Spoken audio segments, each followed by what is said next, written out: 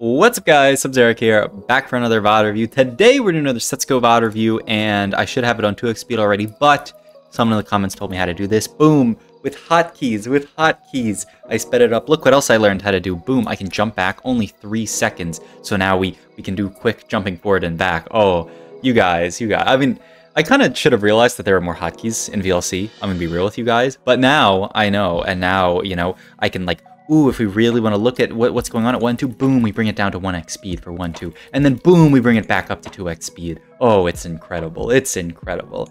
In any case, this is another Setsuko game.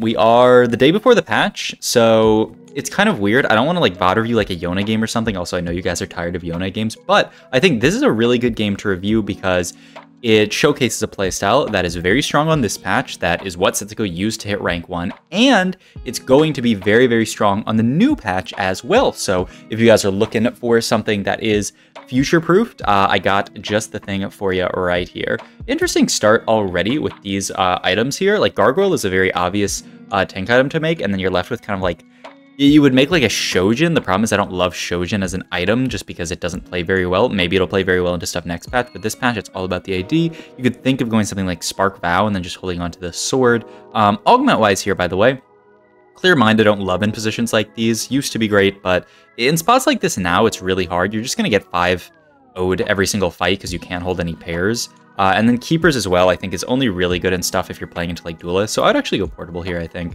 But yeah, I just don't really like Clear Mind when you don't have a strong opener already. He gets Everything Must Go here, but I know for a fact that he actually does not take Everything Must Go here. I think Setsuko said he's had too many free firsts with this augment, so he decides not to take it maybe. So he just goes the Portable Forge here. Now these options are pretty mediocre. Death's Defiance is undoubtedly the stronger item. You could go something like Death's Defiance BT, but then even with that, your item's really awkward. Goldmancer tends to be a pretty weak item here, but with this opener, I don't completely hate it. You could do something like Goldmancer Shojin Spark here, and then just play into like the Ari. I feel like that's the right call here, but we'll see what Setsuko ends up doing. I'm not actually sure what he does here, and yeah, he does pick up the Goldmancer, is going to opt to play this Storyweaver board, but he doesn't get it down quickly enough, which is very sad. And he also ends up going the Gargoyle on the Diana instead of a potential Spark here. He'd prefer the Rod item onto the Zyra, and also he just thinks, I mean, Gargoyle onto Diana is really, really nice. So it almost looks like he's playing like a Storyweaver reroll type setup here. We also get a bunch of artifacts here, which ends up punishing us for the fact that we slammed Rod onto our Zyra, though we could actually fix this by just getting the Zoe in here. The downside would be that we would lose the Zyra, who we kind of want to be able to play. But hey, look at all this gold. Wait, I didn't even see. Look at this gold generation. We have, did every single item we get make gold? Goldmancer, Gambler's Blade. Yeah, literally, we got 6 items, all which generate gold. The question is, how many can we get gold out of here? There's 1 there. Are we going to get, yep, we're going to get that proc as well. So we made at least 3 gold this round. Maybe we get 4 gold this round. I mean, that's pretty hilarious. I mean, we'll take that for sure. I'll take 4 gold for free at 2-2. Nothing wrong with that. 6 gold gen items. I don't think I've ever seen that before. Also, somebody else said collector on bench. What are they doing? What's going on there? But yeah, I mean, this opener to me looks like we're going to be playing into like a Zoe reroll type setup, like the Storyweaver reroll. He even just calls Janna here. So yeah, like the Janna plus Zoe plus like Diana plus Soraka type comp where you play around those guys. I've seen it a lot. You know, when I did the VOD review on my channel a few days ago, maybe a week ago at this point, I was showing off more of like the Zoe, Soraka, Diana type reroll where you push fast 7. Janna reroll, though, you know, a very, very strong way to play the comp in its own right. And the other thing about the Janna reroll angle is that it's actually going to get buffed a lot with this coming patch, because at level 7, your 3-cost odds are going down, but your 2-cost odds are actually going up a good bit. So now you'll actually be able to push 7 and roll for your Janna on 7, which is what this comp always wanted, right? So say you find like 5 Jannas, 6 Jannas on 6, you can just say, okay, I'm going to push 7, and I'm going to find the last 3, I'm going to find the last 4 on level 7, because my 2-cost odds are going up next patch, which is really, really nice, because this is a comp that really wants to get to 7. It really gets online on 7. On 7, you get to get all the units in, but you always wanted to find Janna 3, which is really hard to do on level 6 or on level 7 because you're reducing your 2-cost odds by so much. So yeah, might be really, really strong comp on the new patch. I hate that Setsuko does this, where he just goes away from the thing immediately. Like I don't even know what here. Like I guess I can use my new hotkeys to go back and try to see what this was, but like I can't even see like what did we even get here? Like how does Setsuko know so quickly what it is? Does he click the thing in the top left? I actually don't understand. Also, I think I didn't go far back enough. Okay. That's the fight. Okay, and then it'll show here.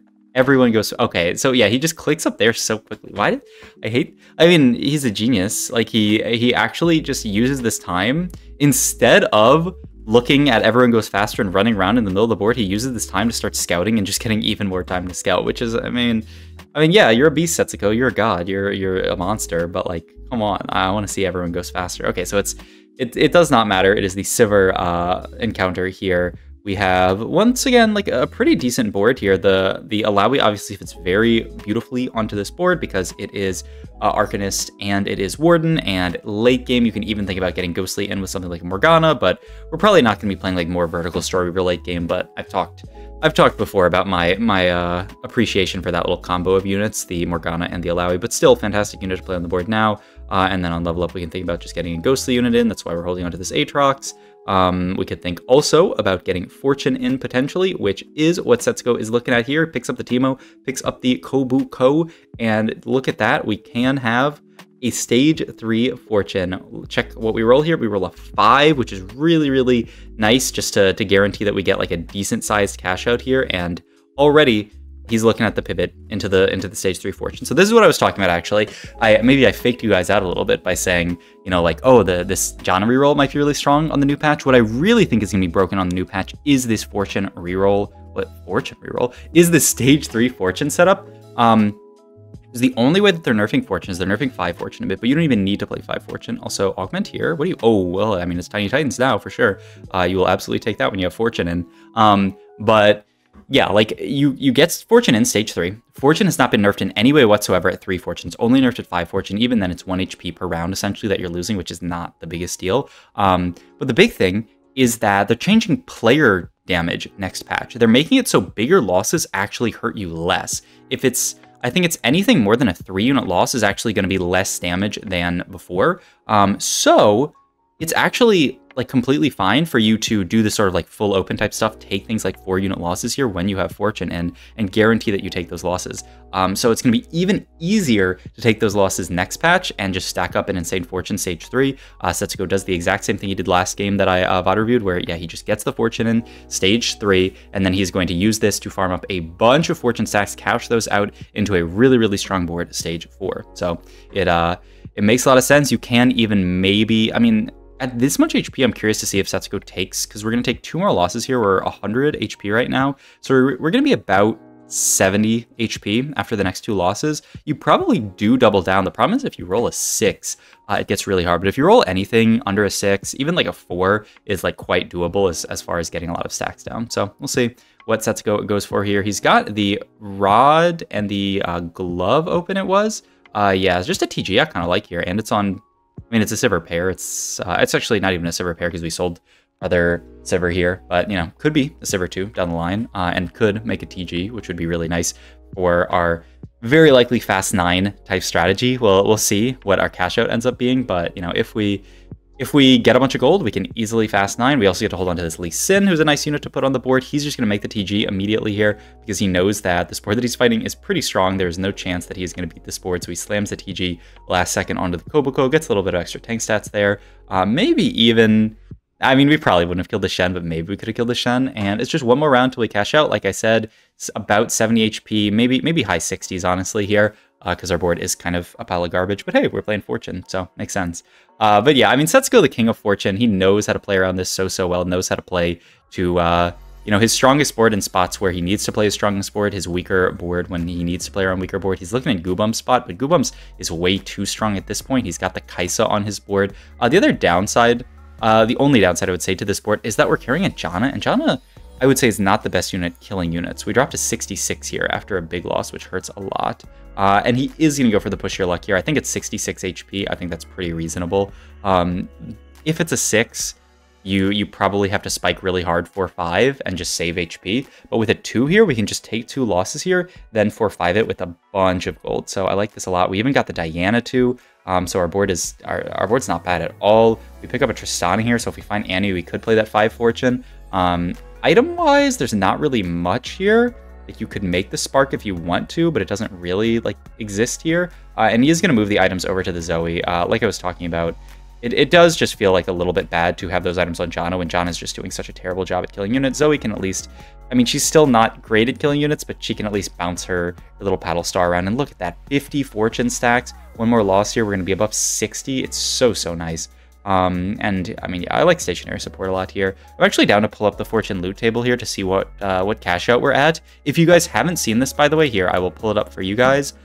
Just go to tactics.tools, go to tools, tables, and then go to fortune, and boom, you can see all the fortune cash outs here. So, and I know it doesn't show, but I'm on tactics.tools. That's a website. I know I'm not moving my head, but you get the idea. I'm pretty sure you could see all that. So we are going to be at ideally the 75 gold value. If we, I don't know if we're getting to 75 here. I mean, 52 gold value is this one here. You can get things like a fawn, some 4-cross, a blacksmith's glove. This one is really, really nice. You get either like the fawns, the duplicators, all the Zizirats. Like, this is a very nice one. I don't know, though. I doubt that we're getting 20 stacks on a loss here. We are on a 6 loss here, but I don't know what the exact number is. I don't think it's 20, but still 52 stack cash out is certainly enough to be put into a really, really good spot here. So yeah, he is just prepping for his level up. Could even be next round. I'm actually down to pull this up and see. Like, a lot of the fortune cash outs actually don't give you that much gold. Like, the most gold that we're going to get here is 15, actually. But it's really just a lot of combat strength. How many stacks? 70. Ah, that's so...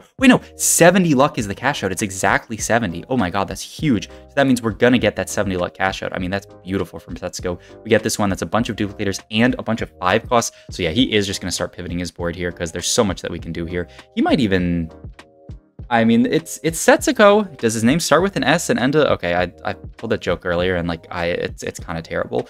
I think he's looking at a fast 9 here. He's looking at a 9, maybe at 4 or 5. He's got this double duplicator, so if he finds a single Lissandra, he can duplicate that. If he finds a single Azir, he can duplicate that. He's not even taking a bad loss here. 28 HP. Is he going to go 9 next round, though? Because he's going to be so low as far as gold if he does that. There's an Udyr on Carousel that you'd really, really like to pick up here. He can carry on the Ionic Spark, though we probably have to leave it on Diana for the immediate future, but maybe like later we can play around him getting Spark. Obviously want to pick up like an Ornn or something as well. But yeah, I mean, with the double duplicators, you could, I mean, I feel like you kind of just have to level here and send it. And if you pick up 1 or 2 strong 5 costs, I mean, there's Lissandra, that can be Lissandra too. We can move the items over to her. We also have Udyr too with the duplicator. I feel like you pop off the TG, move the items over to Lissandra. He wants to keep rolling here though. Oh, he doesn't have time, actually. I mean, maybe he always didn't want to move items to the Lissandra. Maybe he always wanted items on Azir here, but I could certainly see just moving these 3 items over to Lissandra, letting her farm more. Look at all the gold that we're getting now. And I mean, what Setsuko really wanted here is he wanted to roll down to see what he could hit here, because obviously, like, if you find Lissandra too, that saves you an entire duplicator. So I think that's the idea, is that he, you know, wanted to roll down last second. It just feels a little bit bad because now he doesn't get, you know, to potentially duplicate, or he doesn't get to have like AP items on Lissandra, which, you know, but not the end of the world. He also fits Exalted in here, which is pretty hilarious. It looks like we can actually jump back here and see what the, oh wait, he just hovered over it. It was like Thresh plus Annie plus something, it looked like. Yeah, it's Thresh plus Annie, and he had the Diana in, but he just cut the Diana and dropped out of Exalted. Interesting. What did he cut the Diana for here? Because he had it in for a second, and then he cut one of the units. I mean, this is a hard turn for sure. Got it in like right at the start of the... Oh, I see. He cut the Janna here, got Exalted in. Yeah, why would you want the Janna in? He wants Janna in over Diana so he can move the items over to the Annie and to the Udyr. I see. And he doesn't really care about the XP. Wow, that is a tough call from Setsuko. I do not think I would have done that, but I think it makes a lot of sense. The Spark is really, really strong on the Udyr. Moving the tank items over to Annie feels really good. Like, it just allows our items to be in a much better spot. It just feels bad because we don't get to play Exalted on this board, on a level 9 board. That's so much damage amp that we're losing out on here just to move our items over to slightly better units. But I mean, I could certainly see it. It's a tough decision to make for sure. Yeah, I mean, he's just holding this John at this point. I mean, you'd want to just turn this back into the other unit, into what we were playing before, but we do not have it. He also is pretty hesitant about making this Soraka too. I mean, I feel like you do just make it, but maybe his idea is that Soraka's coming off of this board Pick up another Udyr, another Lissandra. We're also a Zero period here. Remember, we are level 9 here. That's another Udyr too. I mean, I feel like you gotta play that. Yeah, just cut the Janna, play that, and then just drop the Hui here. Only downside is we can't like have Hui paint an Udyr, but this looks pretty good. Maybe a TG? No TG. So we're just gonna have to go for a Titan's Resolve onto our Udyr. Fine item for Udyr. Not insane, but fine. And I mean, ideally, we have our Lissandra farmer items for 2 Lissandras here, so if we can find another Lissandra 2, we'd be over the moon. The crazy thing, this is such a Setsuko game, just get insanely far ahead tempo-wise, and then use the Lissandra to farm a bunch of items, and like, how do we ever even lose this game, man? Oh, by the way, he finds the Diana here, but doesn't have the Annie on the board. Now, he sold the Annie so he could move items over to, looks like it's going to be Lee Sin with the tank items, or I guess, yeah, he's just going to have 1 damage Udyr, 1 tank Udyr. Tank items on Udyr tend not to be amazing, but I mean, it is an Udyr too. He's going to do a lot of CC. So yeah, we have a damage Udyr and a tank Udyr. This setup is so sick, actually. Just with 4 Dragon Lord. I mean, only Setsuko would play a board like this. The double Udyr setup here, just with some random Dragon Lords in. Obviously, oh my god. All right, apologies. We are back to where we were just a second ago. VLC has been giving me some issues for some reason. It's great at playing these files, but ooh, that's another Lissandra. You saw here he got in the Lux here, which he loves to play on boards like this, and now he's just playing the double Lissandra on this board as well. Yeah, for some reason VLC just kind of like crashes when I play these stream files sometimes. So now I don't have the VLC seeking and everything, but we still get to see a pretty strong board. So you know, it's chill. But yeah, I mean, now he's pivoted into this board. He gets the Lux in. This is why a lot like the board that we saw him play last game, actually, where he really likes fitting in Lux and Lissandra and playing around the Lissandra. He's just playing Dragon Lord around that, and he fit the Exalted in, which I guess Lux might be Exalted. I don't know how it's in outside of Lux being Exalted. But I guess she is, and that, you know, fits very well with the Lissandra that we want to play around. So it easily gets 3 Exalted in, and we're also we get to play this Twin Tear basically set up with the 2 Lissandras and the two Udyrs. We'd love to play Ornn on this board. The downside is we're going to drop out of Exalted if we do that, so we're probably not playing that here. Just, yeah, go for another Lissandra item. The funny thing is, at this point, we're triple item Lissandra 2 on both of our Lissandra 2s, and we're triple item Udyrs. So it's actually like our Lissandras are probably going to farm us some more items, but like, what do we even put those items on? I mean, I guess Lee Sin at this point, but I mean, yeah, what a crazy board. And it almost falls apart here. Like, so many of our units are dying here, but we just have enough upgrades that this Udyr is able to clean up versus Philip's board. I mean, it's what a Setsuko game and what a Setsuko board. How could you know? I mean, what is there to say? Yeah, we can sell off the Ornn at this point. There's no need to hold him. I mean, we're just looking to go level 10 at this point. Maybe we could fit in. I mean, we're 6 and 6. Maybe if we can fit in a Hui on 10. The problem is we don't have 5 rounds to paint a 5 cost. Like, obviously, it would be nice to pick up a random, like 2 more Lissandras or like high roll a duplicator or something and then have Hui paint the last one. The problem is this game's going to be done in 5 rounds probably. I mean, it's the end of stage 5 here. I don't think everyone's living until the end of stage 6. And I mean, look at the HP totals. Either we're going to die or like this guy's going to die. But I mean, you can still see Setsuko has such a priority on these Lissandras. And by the way, I wanted to say this Lissandra unit, like all the 5 costs in TFT next patch, is getting buffed. It's getting extra HP. It is getting an extra 200 HP at 1 star, which is even more HP at 2 star. So do not sleep on this Lissandra unit. She is an absolute monster, and I'm pretty sure the sports Setsuko has here would be performing even better if it was next patch. Literally nothing about this board, as far as I can remember, was nerfed here. Udyr was buffed as well. Obviously, a lot of other stuff is being buffed, so it's not, you know, it's not a zero-sum game, or it is a zero-sum game, but still, I mean, my god, look at this board go. It is insane. We're going to win this fight, so it is top 3 for us here. Now we're just looking at the level 10 here. Get the Janna in for 4 Dragon Lord, and yeah, this looks like it's just going to be our board until the end of the game. Setsuko really pryos Vertical Dragon Lord as well, is something that we've seen in a lot of these games, right? He loves just getting in that like 4 Dragon Lord on boards like this. Just play Lissandras, play Udyrs, and then play Dragon Lord here. If we didn't have the Exalted we had, we could be playing like Ornn, Azir potentially if we didn't have all these duplicates. But yeah, he just really loves these units, and I mean, it's pretty easy to see why. There's a Lissandra, by the way, in shop. Philip at 2 HP. We'd be 2 off. I don't know if Philip is holding any Lissandras. He scouted real quick. He's scouting too quickly there. I don't see a Lissandra the way he's scouting though. So all good, I guess. But I mean, can Philip beat this board? I mean, it would be hilarious if he could, because then we could go digging for Lysandra 3, and it's really, really close here, actually. Wukong manages to wrap and kill our backline. Yeah, we do end up losing this fight, pick up a Lysandra. We are 2 Lysandras off here. Oh, and that's a Lysandra on Carousel.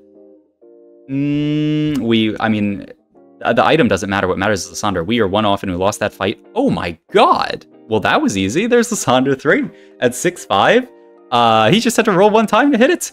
And now we can just watch Lysandra 3 in all of her glory in this last fight here. So I'm down to slow it down to 1x speed. He moves her up to guarantee that she's going to cast. Put it on normal speed. Let's watch this last fight here. Throws a Randerins, throws a QSS down. She's going to auto a couple of times, and then she's going to cast here, and she pots every single unit into a giant pot in the middle, gets a bunch of gold, a bunch of items, and that is going to be the game. She dealt like 12k true damage there or something like that. That was pretty funny.